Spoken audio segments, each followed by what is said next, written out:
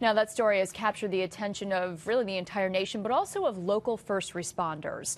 Matt Markham met with some of them today to find out what security measures are in place to protect them so they can protect you.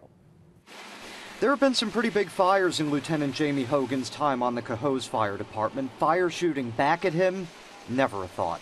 Our number one priority is scene safety and safety for our guys when we roll into a fire. Because any threat to responders prevents an effective attack on the fire. Take the Shelter Enterprises fire here in September, a huge scene where fire crews had to determine if there's occupants in the building and if there needs to be rescue efforts versus just the actual firefighting.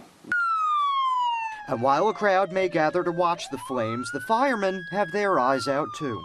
It's a family, so we're definitely looking out for each other.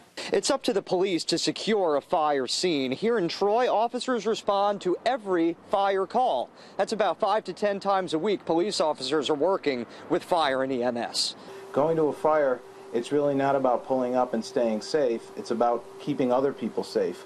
Now we have that secondary thought, which is, am I in harm's way simply by doing my job? The main priority of police officers is usually to direct traffic and keep onlookers back to a safe distance. In the end, I think first responders will respond the way they've always been trained to do. They're people who've decided at some point in their lives to put themselves in harm's way.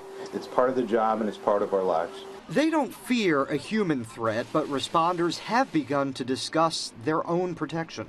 Matt Markham, CBS 6 News.